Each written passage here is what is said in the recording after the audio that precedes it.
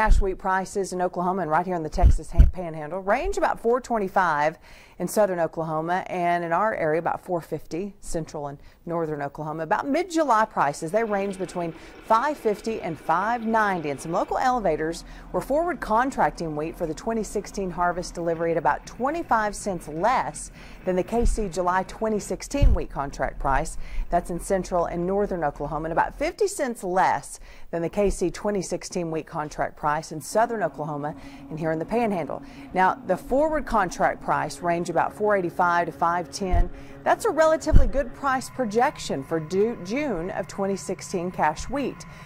Wheat prices January 1, 2016, it's going to depend mostly on production in Argentina and Australia. Currently, Argentina is projected to produce a below average crop. In Australia's production, they're projected to be at about average. January 1 wheat prices, they're not expected to be much above current price levels.